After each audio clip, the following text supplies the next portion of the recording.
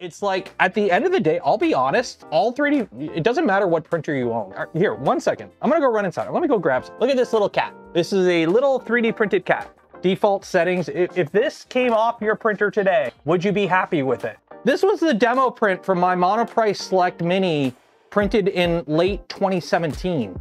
Your printer doesn't fucking matter. Like, let's be honest, your printer doesn't matter anymore. Yeah, some printers are a little bit more reliable than others. Some have some better quality of life features than others. Some have a nice fancy web UI. But at the end of the day, they're all motion systems running on NEMA 17s with a block of hot metal splooging molten plastic. They can all like run normal G code. Like, yeah, some printers are a little faster than others. Some are a little slower. Some might have some reliability issues.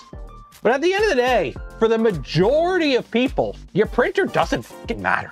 For the vast majority of it. Yeah, if you're a power user, or you're running a print farm, or you need to print PPS CF10 to micrometer freaking precision, yeah, okay.